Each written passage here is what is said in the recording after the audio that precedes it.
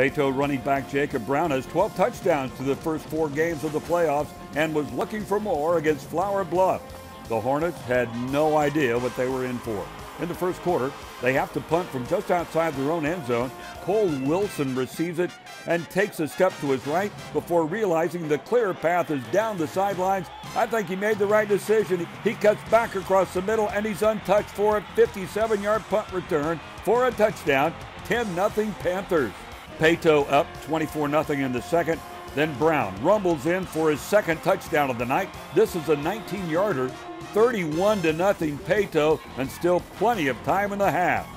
After Flour Bluff finally scores, J Dumas gets those 7 points back with an absolute dime to Wilson for a 54-yard touchdown pass play. It's 38-7 Paetow. And for a little first half icing, Dumas to Wilson. This time Kole does all the work with a 47-yard touchdown there, and Paetow rolls over Flour Bluff 73-14, and will play College Station next Friday for the 5A Division I State Championship, Paetow's first trip to state.